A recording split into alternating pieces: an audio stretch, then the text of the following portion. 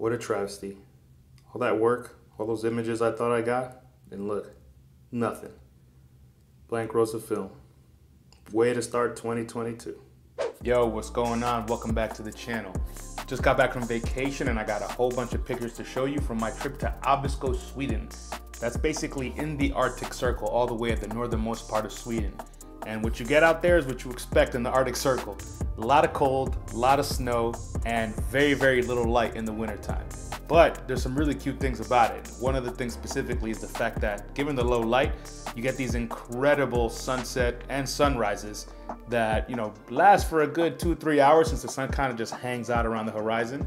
And you get these dramatic kind of situations with beautiful clouds and texture and color and all of that. So you can see a whole bunch of that in this video. And of course, I did a whole bunch of cool activities that showcase a lot of interesting things and also some beautiful landscapes. So let's go ahead and go to the beginning here. When I hop on the train to go up north. So this train ride was actually an overnight sleeper car.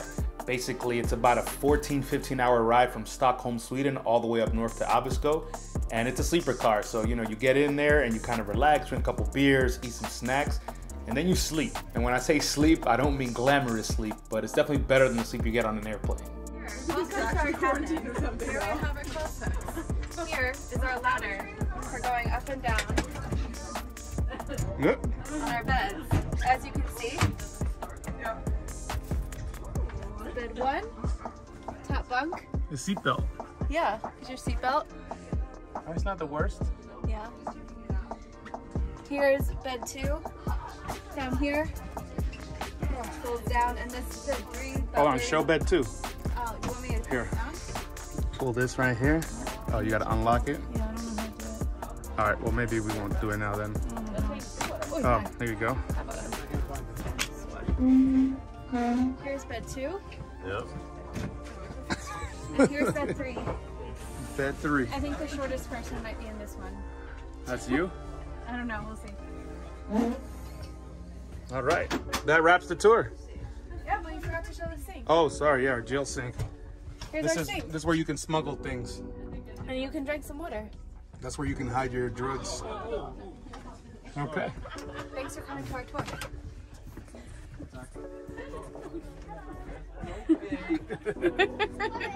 Funny enough, we actually didn't even make it all the way up to Abisko on this train. Basically, they kicked us off the train about, let's say, an hour and a half or so before we were supposed to get to Abisko. So that doesn't sound like a lot, but instead of that 1.5 hours that was left on the train, we then had to replace that with a bus. And it's about a 4.5 hour bus ride all the way to Kiruna, which is then basically where we pick up our rental car and then drive another hour and change to Abisko. So it's a whole day of a journey, basically. Not ideal, but you do what you got to do to get to the cool places. Representing Sweden. Yeah, baby. The S. So we got to Abisko pretty late, and there really wasn't much left to do that night. So, we packed it in, got some good night's sleep, and then got ready for tomorrow's activity, which was dog sledding. I had no idea what to expect with dog sledding since I had never done it, but it was pretty cool. We featured some Alaskan Husky dogs, and they're actually not giant dogs. They're kind of small-ish. They're very fit, and a whole pack of them can pull a whole lot of weight. So this is pretty interesting, and honestly, it was a lot of fun.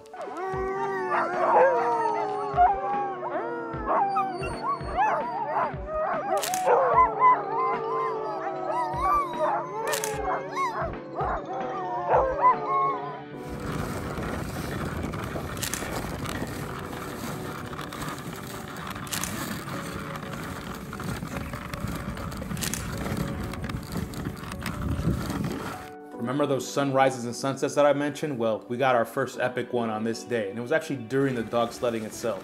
So as I was riding in the dog sled, I think I was number 2 in the kind of line. My wife was at the front as number 1. I'd basically take my film camera and reach out in front of her and just start snapping away. And it worked. I got some pretty cool pictures, and you can see some incredible colors here captured on the Kodak Portra 800.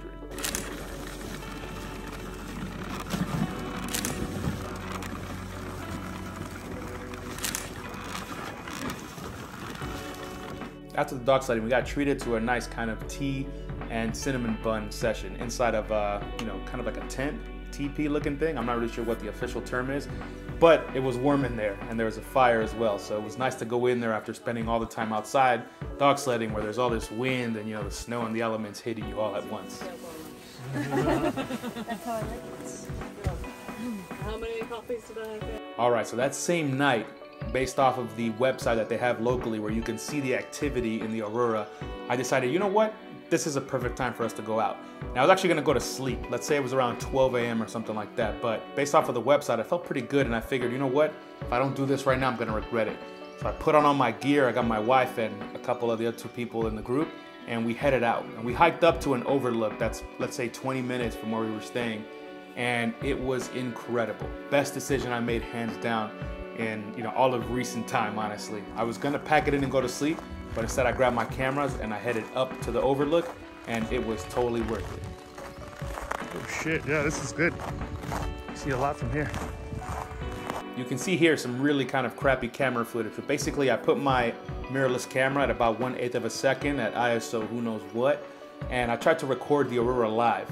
And you can see it here. This is video footage of the Aurora. I'd say out of 0 to 10, this particular showing was maybe like a 3 or something like that, which is good enough to do photography because the camera is very sensitive to that green color. But with your own eyes, you could basically just see, light. You can see a bit of a bright spot in the sky that kind of changed and morphed a little bit. It wasn't green to the naked eye. If this was, let's say, a 7, 8, or 9 out of 10, then you probably would get that strong color and you'd be able to see what you see in the photos with your own eyes. I've never experienced that myself. And even when I went to Iceland a few years ago, I didn't see it like that either. But, based off of talking to a bunch of people, that actually does happen. You just have to be in the right place at the right time.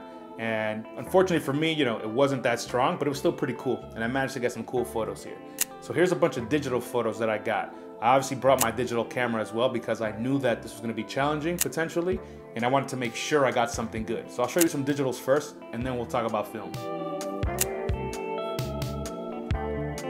So I was using my Canon P to get some film shots, and I pulled this out after I had already gotten my digital shots because I knew I wanted to kind of test the waters with digital, make sure I knew what I was doing, and make sure I could actually get what I wanted. And then I jumped into the film shots. And with the film shots, I basically estimated my exposures based off of this chart that I found. Basically, this chart was created by this guy who lived in Alaska. I don't know if he's still alive. Be interesting to talk to him, honestly. But ultimately, he lived in Alaska, and the Northern Lights were basically just part of his day-to-day. So he was always photographing them on film. And he used a whole bunch of different film stocks, 200, 400, 800. He wasn't shooting like 3200 or 1600 for the most part. It was pretty cool to see that he could get such amazing photos with all these different film stocks back in the day. So I used his chart and basically shooting Kodak Portra 800 on a 35mm 2.8 lens. I could probably do, let's say, anywhere between 8 to 15 seconds of exposure, and that would give me a good photo. It didn't quite work out for me, but I think I was actually doing something wrong because I realized at one point that my camera was not on bulb, which I thought I had it on. It was on this X mode. I don't know what that is on the Canon P, but that's what I had it on. And when I realized that was the case, I then realized I probably had screwed up 10 or so photos that I had taken up to that moment. So when I switched it to bulb mode and then did some proper exposures, I actually got some results that looked like something. They're not incredible, especially when you compare them to the digital files, but it's interesting. It's kind of nice.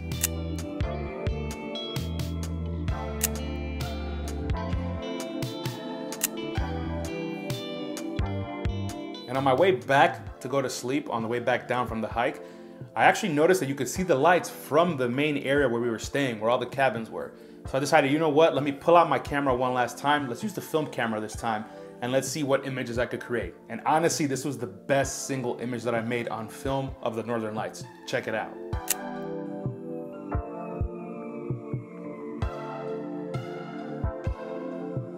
So the next day, we actually headed to the famous ice hotel. And this is basically a hotel where they take these giant blocks of ice that are local from frozen lakes and things like that, and they build a crazy structure. And it's not just a structure, it really is like a full standing building, and people stay in these rooms. I don't know how they do it because it was cold in there. I don't care what you say, it is definitely cold. You can't sleep naked in there, you can't sleep in regular clothes. You basically gotta sleep with a coat on and a scarf and all this other stuff. But do pay a whole lot of money to stay there, and that's good for them. I would never do that. But it was nice to go and actually check out the building itself. And the building was great. I shot some easy 400 here, which is kind of tough because it was very dark in here. But rated at 400, you get some interesting, just barely usable results. If I went back and did it again, I'd probably use something a bit more sensitive for, lower light. But still pretty cool nonetheless.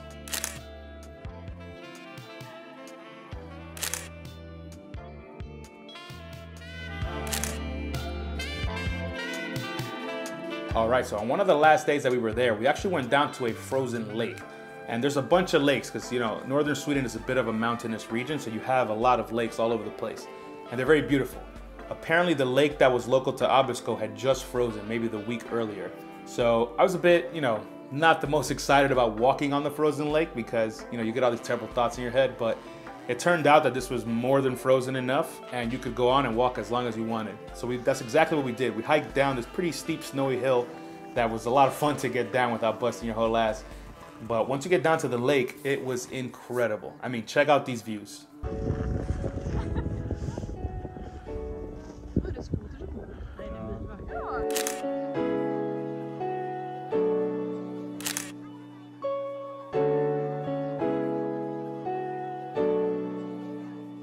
And we did this hike right around the time when the sun was starting to quote unquote set. And that was a fantastic decision because look at the colors that we got in the sky. It was just wild. I popped off so many shots here and it was amazing.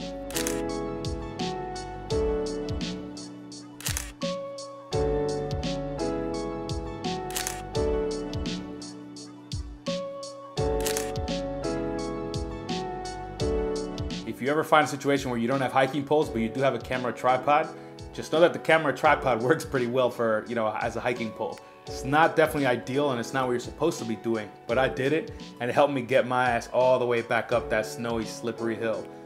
So, you know, write that one down for future use.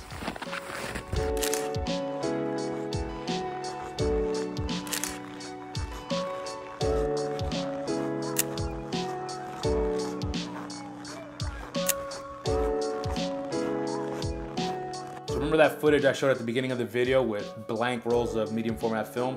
This is where it hurts the most. I actually used a couple different film stocks in my Mamiya C330, loaded them as I usually do, did everything as I normally did, except for this time I was using a cable release. Not that that should really make a difference. Ultimately, I thought I was shooting images the entire time, and I got not one single image on either two of the rolls that I shot. Everything was 100% blank. And I know this was, you know, user error, aka my fault, and not some sort of developing problem, because same chemicals I used to develop all the other images you saw in here, color images, same exact chemicals that I used to develop this. So something was wrong with the camera, or I did something wrong when operating it. And basically the shutter either wasn't opening, it was firing at too fast of a speed and therefore not registering anything. I have no idea, but literally the rolls of film are 100% blank, not even a faint image on anything. And it sucks because, you know, look at the beautiful scene that I was trying to capture in this particular session right here. Woke up early to do this too. So yeah, it's a huge shame that my Mamiya C330 didn't do what I wanted it to do, but of course I always have a backup camera, and that's very important because you can then kind of duplicate the shots that you're doing on medium format on 35mm. And that's exactly what I did. So here's some images from the exact kind of scene that you just saw, except with my 35mm Canon camera. So a couple things that I learned while on this trip with regards to film photography. Number one is, if you're going somewhere that's very cold, bring cameras that you're extremely comfortable with and that make it easy for you to shoot, because, you know, when your fingers are frozen and the wind's howling and, you know, it's cold outside, the last thing you want to do is fiddle with the camera that you don't know how to use very well. It's just not going to work out for you. Other thing I highly recommend is bringing backup cameras, because you have no idea what could happen out there. So, you know, bring something bare bones that is going to get you an image, you know, like a point and shoot or something like that. You know, it might not sound glamorous or anything like that, but it's going to save you from having completely blank rolls like I did on medium format and then not have anything. Fortunately, I did have my backup, and that made a humongous difference for me. Last thing is, if you're going to photograph the northern lights, you don't need, you know, all this crazy high ISO film. I think honestly the most important thing is the lens. If you've got a lens that, you know, has a very wide aperture, let's say f1.4 or even 1.2, that's going to make much bigger of a difference than having higher ISO film. Obviously higher ISO film can help, you know, like let's say like a Portra 800 like I had, but ultimately the lens is what matters. Make sure you know where the infinity point is for those lenses, because in the dark it's going to be very hard to see. And yeah, then you should be good to go.